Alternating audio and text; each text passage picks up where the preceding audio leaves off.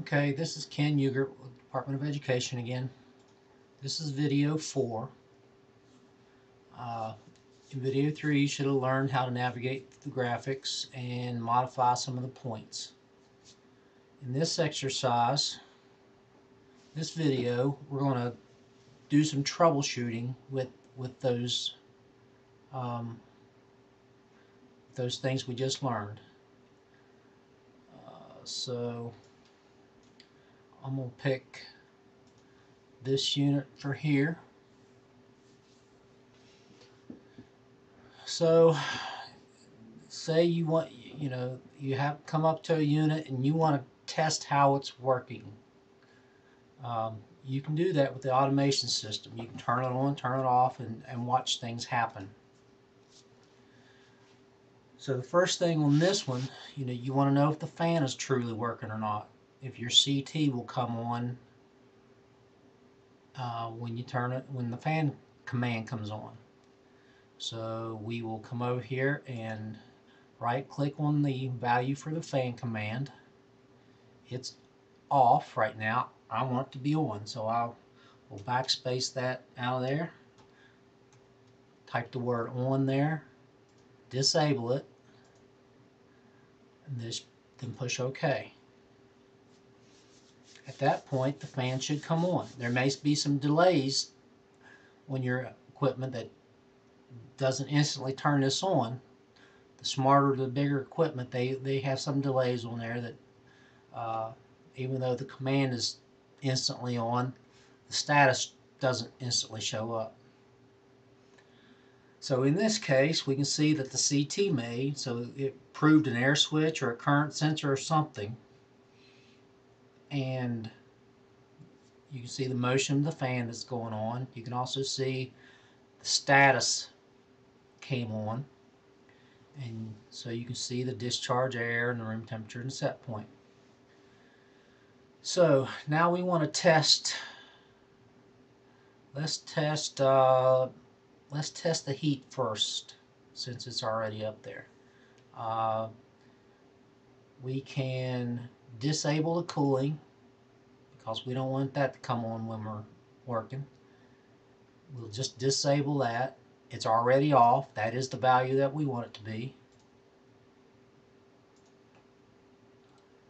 And I want to test stage 1 heat. See if it's truly working. So you go to that value. You can either go to this value on the graphic, or you can come here. Like I say, all graphics are not the same, but somewhere on there, if it says the fan and it has it's an output, I guess you wouldn't know that which one it was unless you programmed it, but it's listed under outputs here. So we'll turn it on, do a right click, it'll bring up the box. First of all, let me show you what happens if you don't disable it. If I turn this on and say apply, and it's still enabled, I'll apply and OK. It turned it on. You didn't see it because it's just a millisecond command, but the program instantly turned it back off. So the program, if you do not disable it, it's not going to do what you tell it to do. So again, we're going to click on it and right click. We will turn it on and disable it and push OK. At this point, that should come on, and we have some dynamics that just shows that the heat's on. But what you want to look at, if you don't have any of that, you want to look at the discharge temperature. Let's see if it goes up. And it will go up slowly because this is electric heat. But if it's working, you should see the discharge temperature go up. Alright, went to 75. And it will continue rising and rising if it's truly on. 75.3. 75.4.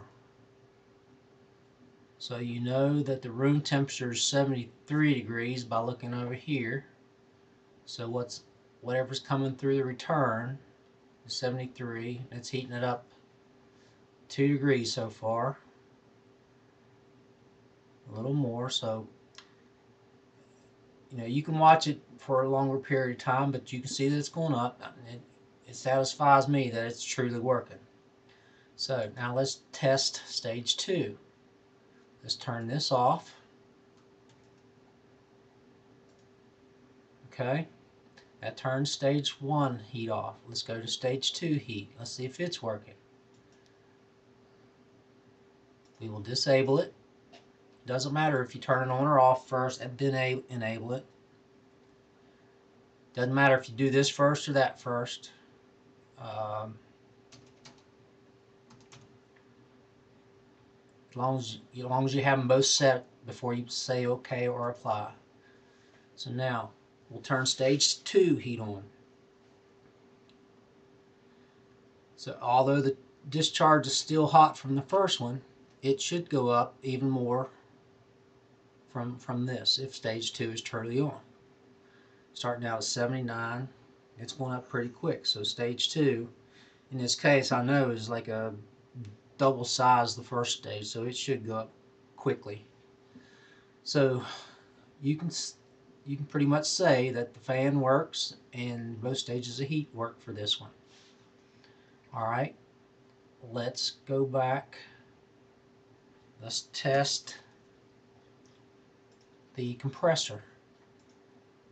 It's the same scenario. We got both stages of heat turned off manually, disabled, so they'll never come back on unless we enable them a little later. Since compressor is before the heat and it's not getting that 104 degree discharge air, we can turn that on. That should bring that down. It's already disabled. We'll turn it on. Push OK. I don't think there's any indication that the compressor's on or not. There's no visuals. But you should see the discharge air temperature drop down pretty quickly. And as long as it drops down below the 73.9, you know it's just not return air coming through there that's causing that to drop. So it's dropping, dropping, dropping.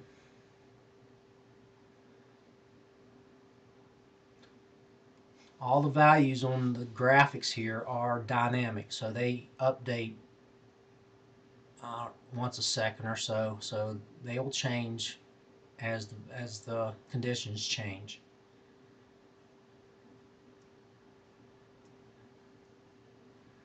It's still dropping. Maybe you should have done compressor first, huh?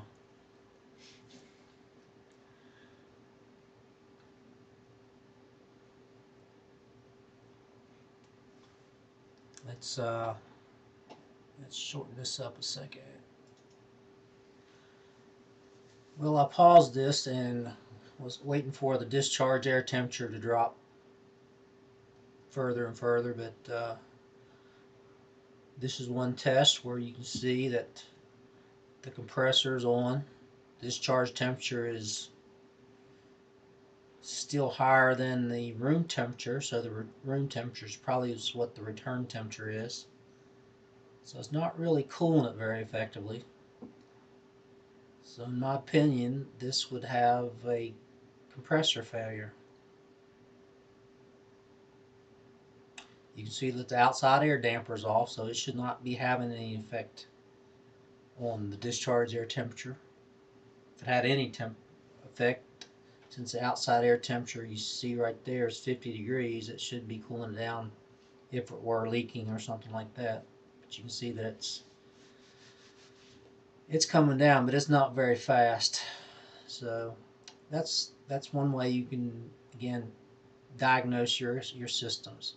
So let's enable that again. Let's turn it off, actually.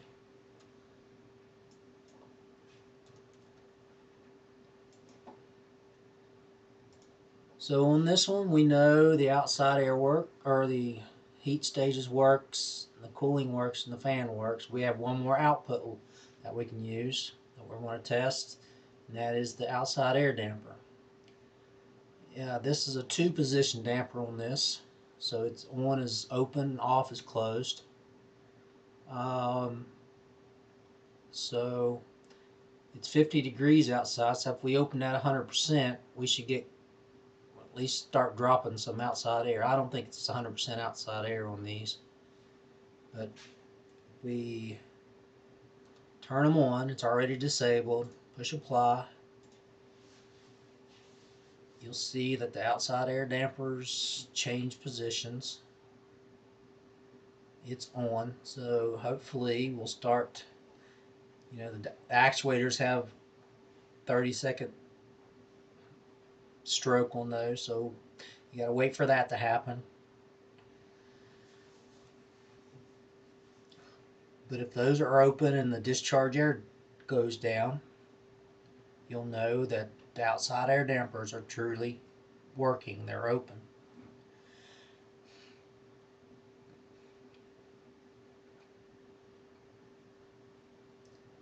And it's dropping slightly, but not very fast. So, like I say, it's 50 degrees as opposed to 73 in the room.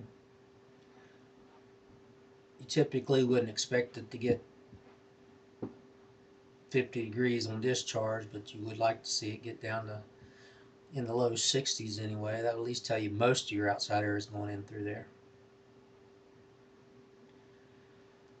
But once you see if that works or not, you need to release all these points back.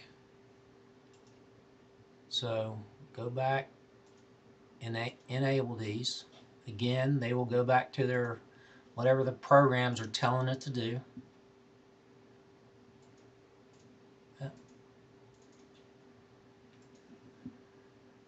Like I say, if you don't turn them loose, they're going to stay that way. If you turn the heater on and leave it that way, it's going to be hot. So